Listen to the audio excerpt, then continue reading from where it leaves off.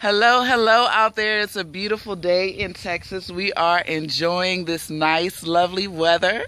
And I just wanted to share something with you all that has helped me find some great peace for the past couple of weeks here that could fortunately help someone else out there. I always talk to my mentor about certain things and I vent frequently.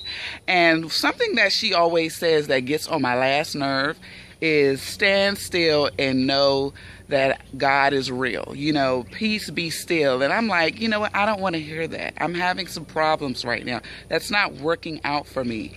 But this weekend, just something came to me when I was doing my daughter's hair. I usually part it in sections and I'm giving her a style, but she's always, you know, kind of moving her head to the side. And, you know, I'm just trying to get this style done. You know, it's like, I got you. I know what I'm doing.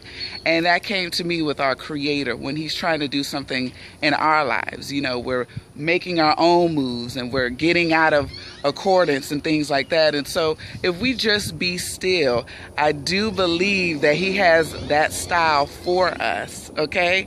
Particularly for us. I actually saw a movie where a woman went into a salon and she had a she had a picture of Halle Berry that she showed to the salonist and said, I want to look like this. And the salonist is looking at her like, first of all, that style does not fit your face, if you follow me where I'm going with this. And not only that, she had something in mind for her.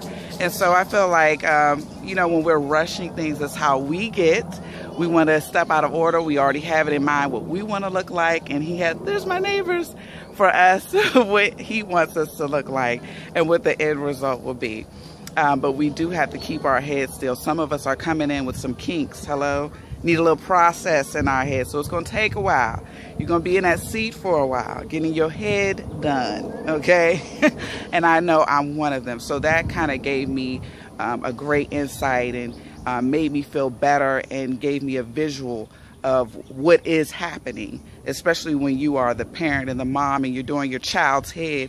You know that you have something special for them. You know what you're doing. Okay, they don't know what you're doing, but you can see from a geographical point of view that you know what you're doing. Okay, and so we just have to trust, and that just wanted to share that with you guys and see what your feedback is and what gives you peace and what kind of terminology and methods it is that you all use as well. So talk to you later. Bye.